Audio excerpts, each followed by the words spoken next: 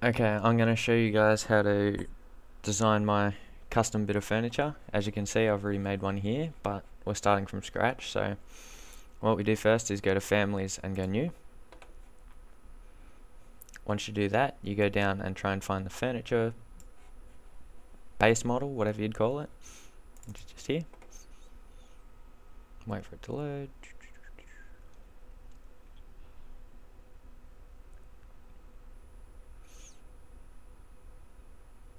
My computer's not the newest, so it does take a little bit. There we go, about time. Okay, as you can see, it comes up with axis to help you work around what you're actually doing. So right now we're on reference level with the floor plan, and the first thing I do is I click on extrusion, and once that pops up, creating a circle. Because we're creating a stool, that's basically the basis for practical stools. Now what you want is to determine the radius of your stool. It can be anything really, but usually they're around 40 centimeters wide. So do something, say 240. So we'll click there and then click the tick. Now as you can see on the floor plan, it's just boring circle. So we'll go to elevations to see what we've done, and we can see we've got a little cylinder thing. Now what we want to do is determine a height for how far our seat is going to be off the ground. So what we do now is go create and pick a reference line. From there we'll go from the base level up to however high you want your stool to actually be. We'll go on meter for now, but that can always change later. So once you enter your meter, just hit escape a few times. Now what we're going to do is go modify and click on, this will be the stool cushion. Now what we want to do is drag this bit up all the way to our meter mark. Now basically all it is a meter big long cushion. Now we don't quite want that, so what we do is bring the bottom of the cushion up underneath it, and as we can see up here, it's got a depth. Now have the depth of whatever you want, doesn't really matter, so we'll just say 20.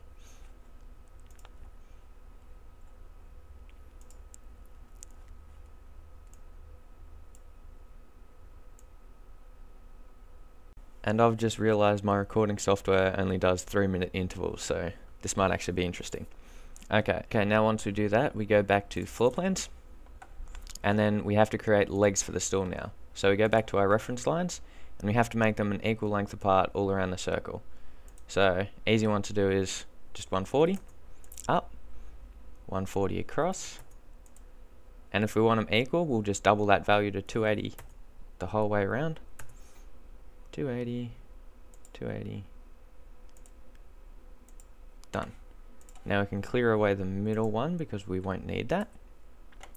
And now this is the basis for each of our legs.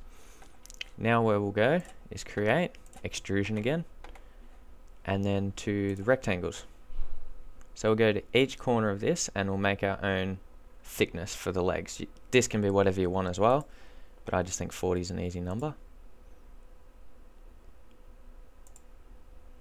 Again, you can put practically any value in, because then we can just edit them later.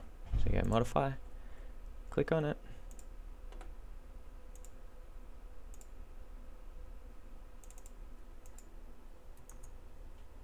whoops, not 400, 40, 40,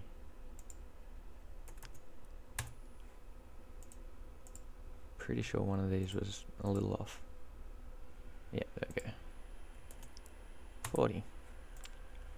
Now that that's done, click the tick, and now we've got our legs. Now when we go back to the elevations, we'll see that the legs do not reach anywhere near the top of the stool. That is easy. Just click on them, drag them all the way up to the bottom, and we're done. Now when we go to the 3D view, we can see, oh, click front because it zooms away, that we have the basis of a stool. at the moment. Now what we want to do is reinforce the legs. So go back to front elevation, create another reference line, up however far you want to go. And we'll just say 200 mil, that's fine, and create our own reference line. Done. Go back to floor plans, and what we're going to do is create, once again, more squares, and connect them to what is our old legs. So just connect to those two, tick, go back to front elevations, and we can see that's one big rectangle there. Now, like all before, just click on it and move your extrusion point, and then from that step we just work out how thick we want our bracing to actually be. So once that's done, again, if you want to check how you go, just go to 3D views, and you can see the bracing there like that. If you want extra additional ones on the other side, add a staggered or even equal footing. Oh, I want ceiling plans. Just redo the last step that we did, create extrusion, connect it to the other side, like so, tick, go back to, actually we'll want left elevation, we're not looking at it from the front anymore, and again just change where you want it. So say the bottom of it will equal the top of the last one, and then we'll just change the thickness a bit, like that. Go back to 3D views, and they're a little staggered.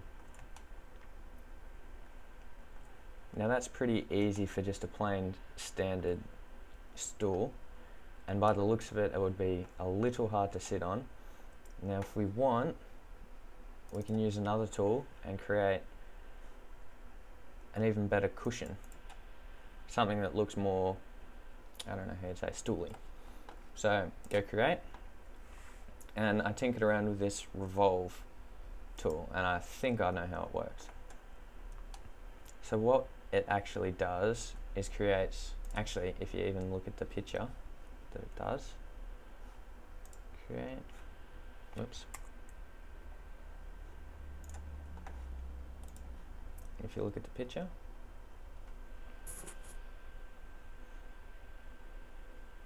basically you create a shape and then revolve it around an imaginary axis that you draw.